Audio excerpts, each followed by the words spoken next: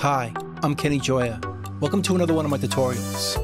In this video, I'm going to show you rendering or creating stems in Reaper.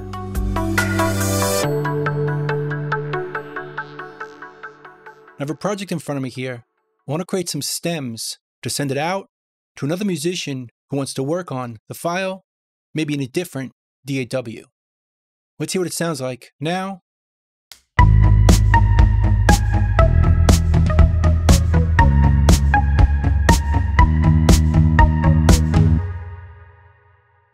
So like I said, we want to create stems of each of our tracks so someone else can work on this project, maybe to mix it or add some other parts to the production. And if they're doing it in a different DAW, we want to send them some stems, as the Reaper project won't be very useful for them. So let's start with our drum tracks. We have a kick, a snare, and some toms. We'll select them. And then I'm going to create a time selection for the area we want to export or render. So I'm going to select from bar 3 to bar 7. Then we're going to open up the render dialog. We'll go to the file menu and choose render. We could also use the keyboard shortcut right over here, which is all Control R on the PC or Option Command R on the Mac. And if we choose it, it opens up the render dialog. So it defaults to creating a master mix, and we don't want that. So we should choose either stems, master mix and stems, or selected tracks via master. We'll go back to this one in a bit. Let's keep it simple and just choose stems. And we can see down here with the render button, Reaper's going to create 3 files. One for our kick, one for our snare, and one for our toms. Let's also choose the bounds and change it to a time selection, because we created one for this. And down over here is where we choose our directory, which is where we want to save our files to. I already created a folder called stems right over here. So Reaper's going to save our stems to that folder. And over here is our file name, which defaults to the project name we're using. Then we could choose our sample rate, how many channels, mono or stereo. And we could also choose full speed offline, real time offline, or online render, where we could hear the files as we render them. But let's choose full speed offline because it's faster. And then we could choose the output format for the stems. We could use WAV, AIF, MP3, or whatever. Let's choose WAV. 24-bit, and now we're ready to render our files. Again, it's going to render 3 different files, one for our kick, snare, and toms. And we can see it being rendered right here. And here are the files that got rendered. Our first one is our kick. The second one is the snare. And the third one is the toms. But as you can see, the naming that Reaper did isn't very useful. So instead, let's delete these and choose under file name to use wildcards. We'll choose track, which is going to name the files based on the track names over here. Then let's also add our project name, which is pop song, and now let's render them again. We can hit this button, or just hit return on our keyboard. And again, it renders it right here. And now our names are more useful. Our kick, our snare, and our toms,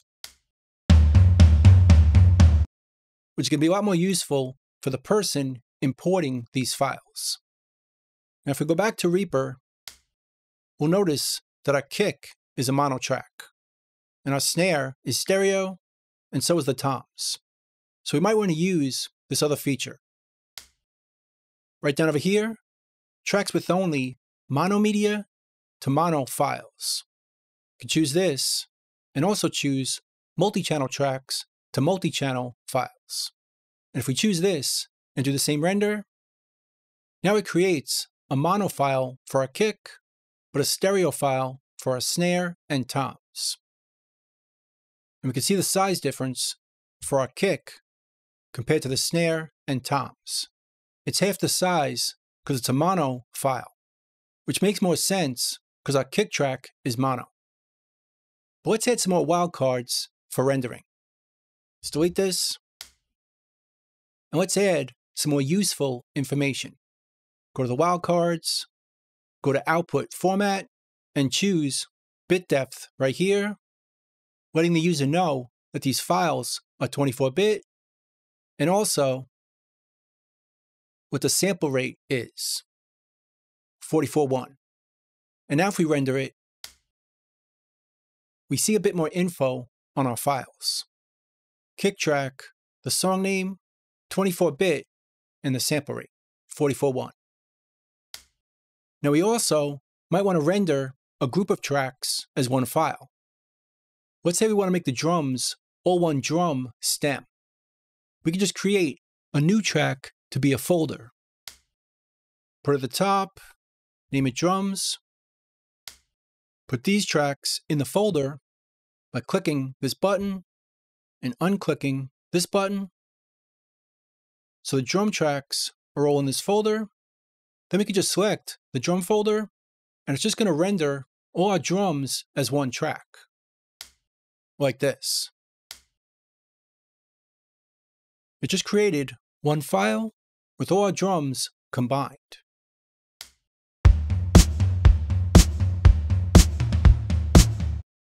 Very useful if we want to combine tracks and create less stems based on the group of sounds, like drums, guitars, vocals.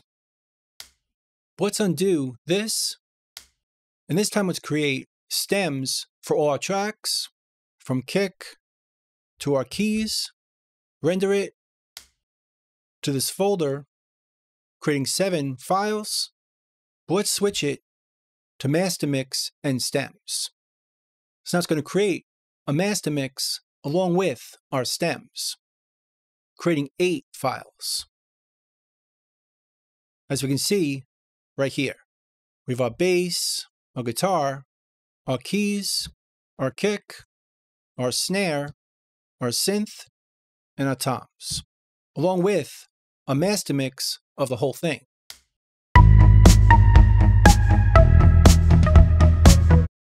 So we could render our final mix along with stems at the same time. But we could also create stems, having them go through the master 2-bus. For example, if we just choose our guitar, it sounds like this. But there's a bit of reverb and delay on it, because we're sending the guitar to our reverb and our delay down here. Separate tracks, which we're using as effects returns. So if we turn these off, the guitar sounds dry, which is what's going to happen if we just render a stem track for the guitar, like this. Switch it back to stems and render it, and now the file created is going to be dry, without the effect sends and returns included.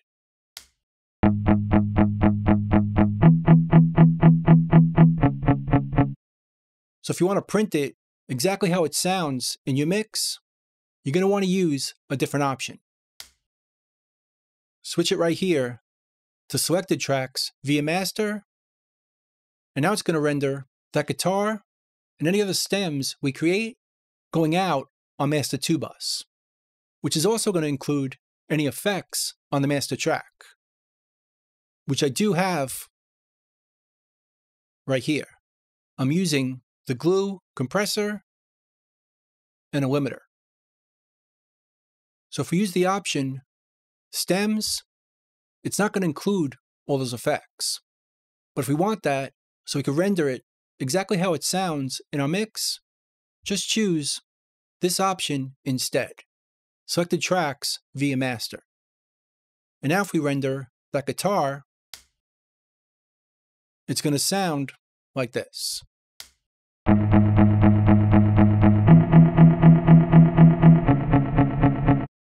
With all the effects that it's sending to over here, along with the master effects on our master fader.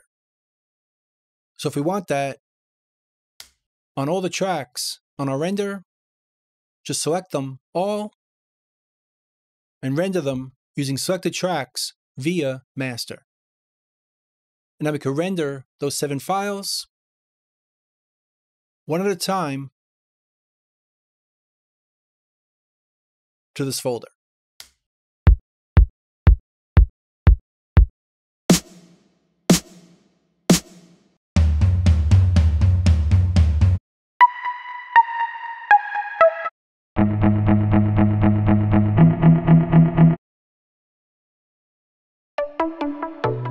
So that's pretty much it.